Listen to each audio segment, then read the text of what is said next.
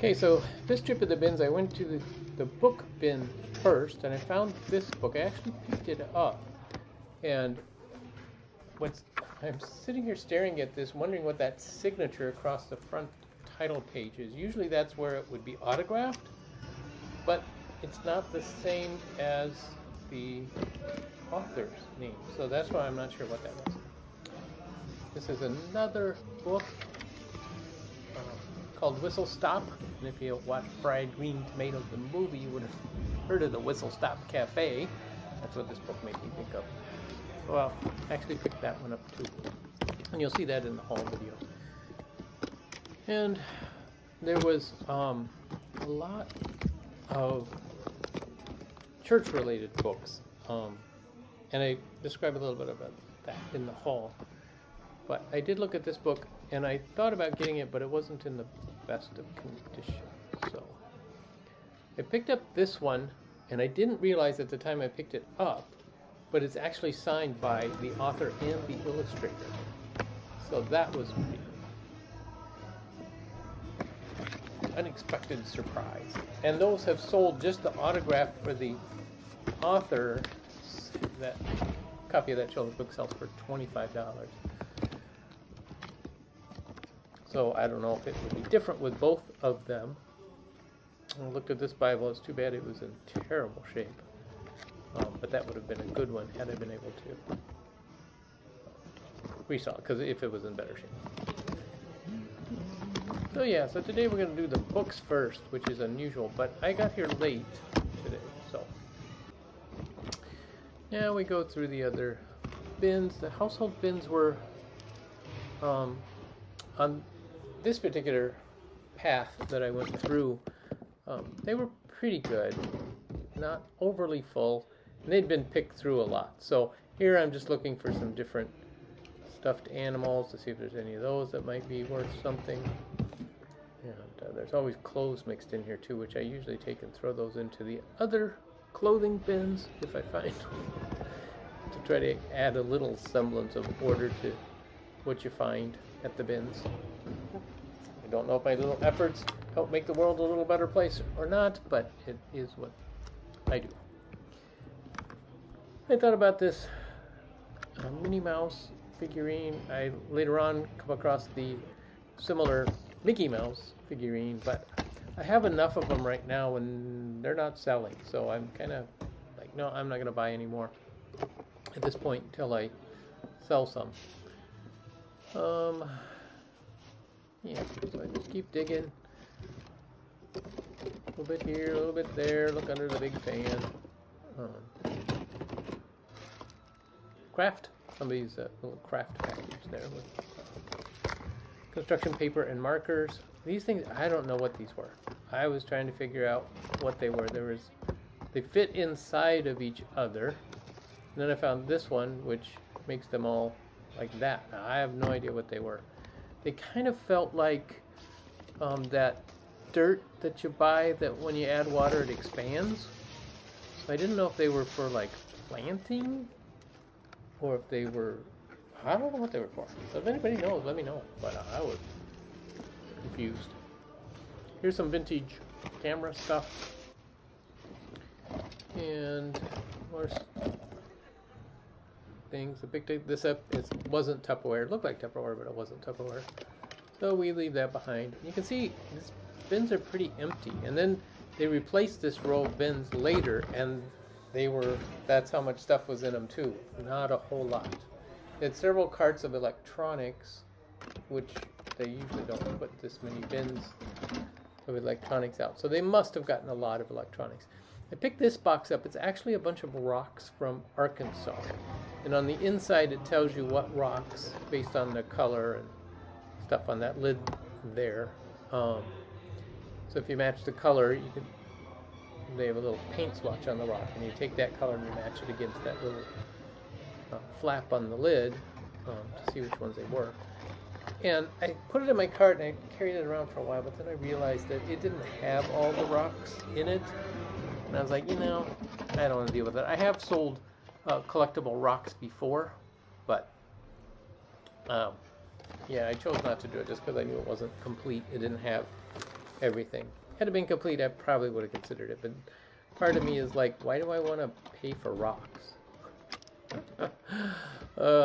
Anyway, I thought this lamp was really interesting. It was a homemade one, and then later on I come across another one. This one's painted this bluish color.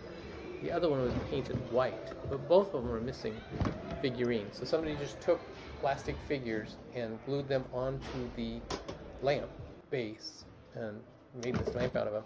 And you just saw I picked up that small blue iron, and I did buy it. I took it to the checkout counter, but when I got back to my shop, it wasn't there. So I don't know what I did with it. I put it somewhere, I'm sure. So I'll have to still look to see where I may have put that little iron, because I don't know where it is. Anyway, yeah, we're just continuing the hunt here. Not too much more to look at before it's all done. And we get into the haul. Looking for tissue paper. Did find some used tissue paper, but not new in packages, which I really like. This kind of confused me too. It was a notepad, but on a hanger in the shape of a shirt. And I, yeah, kind of shook my head not knowing exactly what that all meant. So, anyway. Couple more things in the bin. Oh, back massager. Yum. Anyway. Hello everyone, welcome to my channel. Clay Rammage back again with another, that's right, Goodwill bins haul today. Let's just say it was slim pickings today, and usually I get there when they open at 8 o'clock today because I was doing a favor for a friend and dropping their daughter off at her school. I was an hour late. I didn't get there till 9 o'clock today, and so the bins were really picked over by the time I got there, which is fine. I did find most of what I found my first round. And they did replace one row of the household bins while I was there. But the strange thing is they replaced them and the bins were, I mean, they were emptier than the ones they took away. I'm not sure what's going on there. So I really didn't, I don't know if I found anything the second round. I don't know. I don't think so. I think almost all of this was from the first round. So, found some good books and a bunch of smalls. Which is good. I don't need large things right now. I need stuff I can easily deal with. So let's just get right into this haul, and I'll show you what we got. So somebody donated their ladybug collection, and I picked up one of the items, which is this new and sealed package. It's a yo-yo. There's the string, and it's divided between the two. Now, this does have a crack because the yo-yo is made out of wood, so it expands and contracts with humidity. So it did crack down the middle there, but I just thought that was really fun. You know, something I can put down with the pink elephant for a couple $, and some kid will probably really enjoy that. I picked up Yahtzee score pads. This box, even though I bought it for our personal use because we use these score pads and they're actually not that easy to find. So, and these are the old ones. These are 1973. But, so yeah, so that'll go home. All right, one of the things that when I ship stuff, I do a lot of double boxing, especially if it's fragile. And so I found a bunch of these small, like 4x4x4 size boxes, which are like ornament boxes or small coffee mug boxes. So these are great because they're very lightweight, so they don't add a lot to the shipping cost. But they add that extra layer of protection. So I picked up several of those, and I even found a Mickey one. Now what's interesting, even though this feels empty, when I picked it up, it has some tissue paper in there. But when I unwrapped the tissue paper, this was the only one I saw. There's some more in here. There's these vintage Christmas ornaments. Look at this one. It's a little styrofoam piece of watermelon with a mouse. And you can tell the watermelon has lost a lot of its little fuzziness. But it's still really cute, isn't it? And so I think, and it's a Disney box too, which is fun. So I think people just kind of pass these up. Oh, this one's got this is a made in Japan. This is another one. Isn't that darling? What a cutie. See, there's the little label. All new material, Japan. So they didn't do any recycling when they made this one. Oh, and there's just a little hand-painted sled. So that was a fun one. And again, they're made out of styrofoam, so they weigh almost nothing. I got a beautiful little box.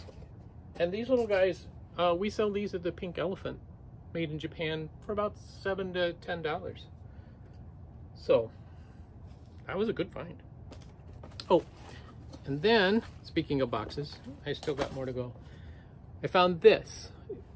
I was hoping, and I assume somebody took the reel out of the box. Don't know why people do that. They must not realize that if they take the box, they'll get more value. But anyway, so this is a Pfluger, this is a fishing reel. Pfluger Saturn, this is a vintage box.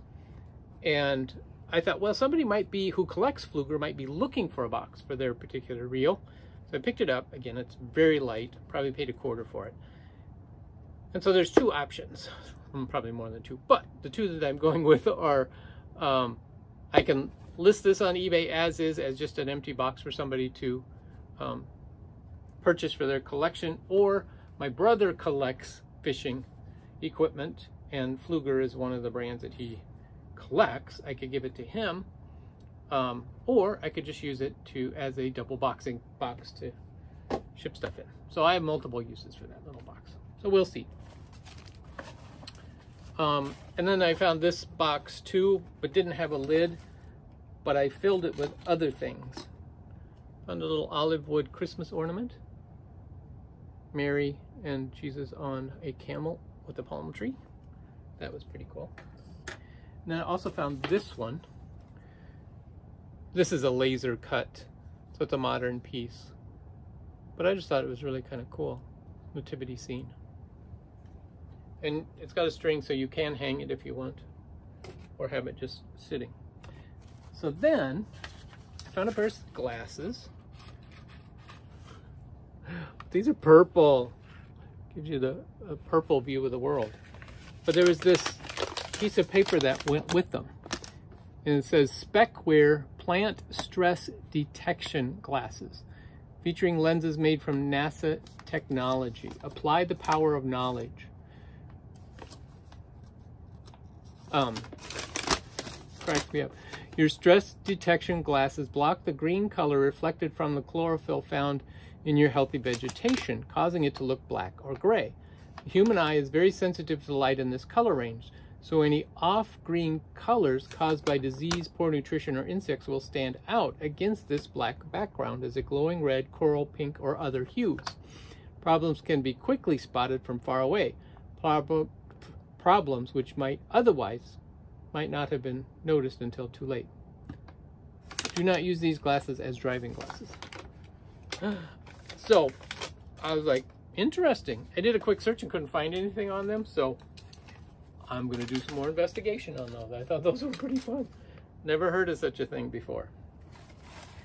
Then I found two light meters, a Tundra and a GE. Light meters are not that hot of an item, not that desirable, but I have another one, so I thought I would just lot them all together and make a lot. This one actually sells for $10 to $15, and this one's under $10 for standalone meters. But I thought maybe a collector would like to buy them. Oh, I found this. I was digging through a vintage purse. It wasn't in very good condition, otherwise I would have grabbed it because it was beautiful leather.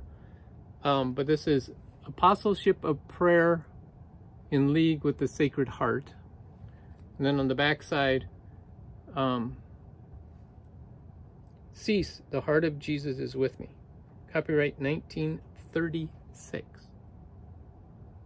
So, Thy kingdom come 100 days each time. I just thought that was pretty amazing. 1936. It's getting old. So anyway, so here's another box with some tissue paper in it. I picked up an ornament. This is a Thomas Kincaid. That's why I grabbed it. It's from 1997. Just a beautiful little scene. the box got smushed on one side, but the ornament is still brand new. It's not been taken out or used. So that was another reason why I bought it. And I found, so Christmas is kind of the theme here. Found this Christmas jumbo gift bag. I get paid hardly anything for it. Sometimes we need these. Well, that's a good find. All right, let me go through. Oh, I found this. I found a number of frames. So I'll go through those in a minute. Also found this Game Boy Color. Now I've had this exact same one before that I've sold, and that one I tested and worked. This one, I'll put a couple batteries. It does not have the battery cover on here, but I will test it, see if it turns on. I don't have any games to test that, but if it turns on, then I'll list it at $9.99 auction style and see what it goes for, which is what I did the last time, because it's this purplish color that people seem to like. And so yeah, so if it works, great. If it doesn't work, I'm not out anything. You know, $1 or something. So, oh, I got a kick out of these. Found these buttons. Oops. 6 feet, 6 feet, 6 feet. 25 years from now, people are gonna go, what was that all about? 6 feet, right? Oh, but I just thought these were hilarious. I have no idea what I'm gonna do with them, but I just had to grab them. Oh, they're made in the USA. Cool. But 6 feet buttons. Okay. I get confused sometimes. I'll mix in some of these frames because they're really kind of cool. These are some really ornate decorative frames. These are not old. These are modern frames, but they were just so cool. They're all this smaller size. They say they have genuine crystals. So that's a couple of those. Now, these two are made in Taiwan. So these are a little older, but I thought those were great. Then there's two more of these car with the genuine crystals. Genuine. We have genuine crystals in those frames. And then the last ones, which were the first ones I found, are these two. They're little pedestals. But look at those. Aren't those great? And these were $10 each at Kohl's. That's what kind of made me decide, go ahead and grab them, Clay, because even if I lot two together, these two together, and sell them for, let's say, $14 or even $10 each. Not $10 each. $10 for the lot, for both of them. I'm still making money, and including shipping. So I just thought they were great frames. So that's what we're gonna do. All right, some books. I found some church got rid of their entire library. I didn't think I picked this one up, but when I get here, I found that I did buy this one. It's a Lutheran hymnary. So it lists all of the orders of service and different information about the Lutheran church service, and that's from 1941. Okay. I just found one of these a couple weeks ago, and it's already sold, the Norwegian Jokes. I sold it down at the Pink Elephant. This is the 16th printing. I can't remember if that's, I think that's what the other one was. And these are from the 1970s, if I remember right. 1979, yep. So that's a fun find. Found some great vintage children's book. This one is Mickey and the Second Wish. My Little Pets. Tiny Tots. Now this one's from 1972. It's a paperback. But it seems older, but it's 1972 right there in the copyright date. But I think it's just because the pages are so yellowed. Santa's Runaway Elf. And this one is the interesting one. It's a Rand McNally Jr. Elf book. But look, it was put in upside down. It's the second upside down book I found in the last few weeks. So it's probably why the pages are in such great shape, because the kid didn't know how to read the poor book. being upside down. And this is from 1977. And there is some ink on the front cover. Some kid colored on there. But I thought that was pretty funny that it was backwards. The Night Before Christmas, another Junior Elf book. This one is from 1950. So this is actually an earlier copy. Okay, I got another frame. But what's interesting about this frame, it's a metal frame, and I looked at it from the side and you can see it's kind of kittywampus. It's not exactly even. And what I believe this is, because when you look at the back, it's a wooden back with a wooden stand, and it's all hand done. And this is there's screws that hold the back onto the frame. I believe this is a handmade frame. So this would be an artist person who was very creative in casting this. I believe it to be cast aluminum, because it's not that heavy, or cast pewter. It's hard to tell. I just thought it was really cool. So that's why I grabbed that one. This one I'll list on eBay. So I think that'll have some good value. I picked up this deck of cards too. They're magic taper cards. I have no idea what that means. So let's check feet. Magic taper cards. Oh, they just look like regular cards. Anyone can find the selected card instantly. Okay, so this is the trick deck, how you figure out what card somebody has. But these are made in Hong Kong, so this is a nice vintage piece. All right, a few more books. Found this one. This is Barabbas from the Bible.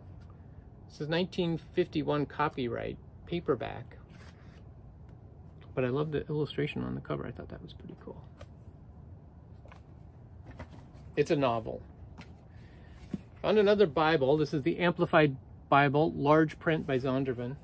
I've been selling a lot of Bibles lately. Been finding a lot of great Bibles that are very clean, not written in, you know, like in new condition. This one does have a wrinkly page, but it's not torn or anything, just wrinkled. And this one, yeah, 1987. So this is the one I just sold. This one, and again, I pay probably $2 for this. Oh, I just noticed it does have some edge wear right along the edges. But so yeah, so these are, I've been selling these for like right around $20. Another book called Whistle Stop. It's a novel. Winner of the Major Prize Fiction at the University of Michigan in 1940. 1941 copyright. Convictions and Controversies. There you go. And this is 1935. It says, herein you will find a selection of varied orations, addresses, lectures, and magazine articles culled from the product of the last 15 years. The convictions here set down have remained the same during the period of the cover, blah, blah, blah. I don't know exactly what it is, but we'll find out when we look further. This is a children's book I picked up for our daughter for her classroom back home.